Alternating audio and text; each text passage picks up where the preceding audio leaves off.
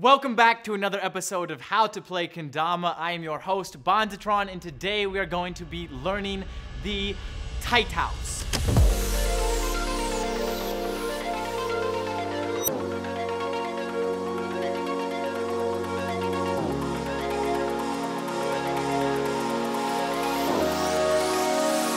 So the tight house is very much like a lighthouse. Exactly the same thing, except instead of landing on the tama, we are going to be landing on the string. And I know that may sound a little bit ridiculous, but it is possible. And with these tips and tricks and immense amount of practice, you will be able to do this trick as well. I'd say the most important part to landing a tight house is getting the proper grip on the tama.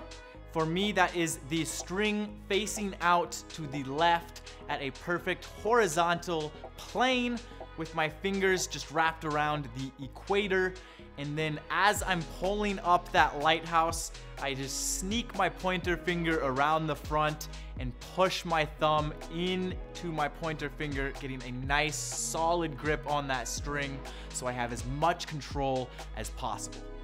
From there, the biggest pro tip I can give you is once you land the lighthouse up on the string, to kind of slightly, ever so slightly push the tama and your left hand together, giving just the ever so slightest amount of slack.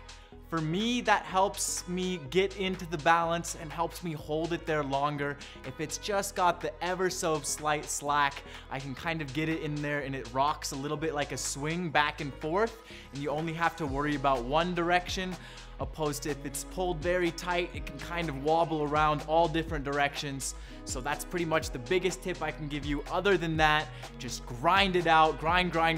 Keep your eyes focused on the tip of the spike and just try and keep it up there. And yeah, every second counts, and the longer you get, the better you're gonna get at this, and just keep plucking away. It's a very difficult trick, but if you keep practicing, you will get it.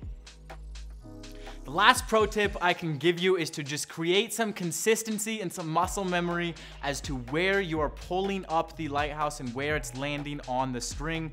For me, that is with the string hole facing in towards my body and the cups parallel to my chest.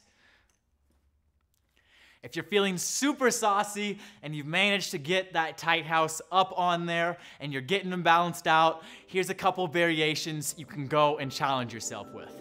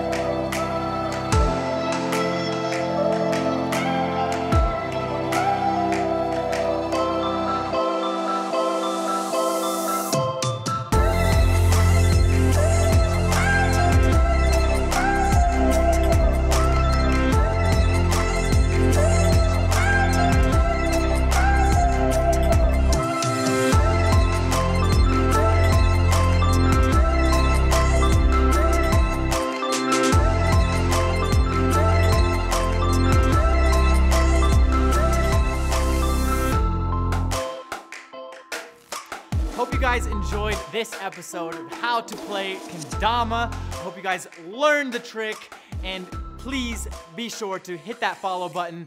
Come back for more videos. We got tons of tutorials, so make sure to check them all out, learn all the tricks, and be sure to check the link below and check our website for all sorts of crazy kendamas coming at you all the time. We will see you in the next tutorial. Much love and peace out.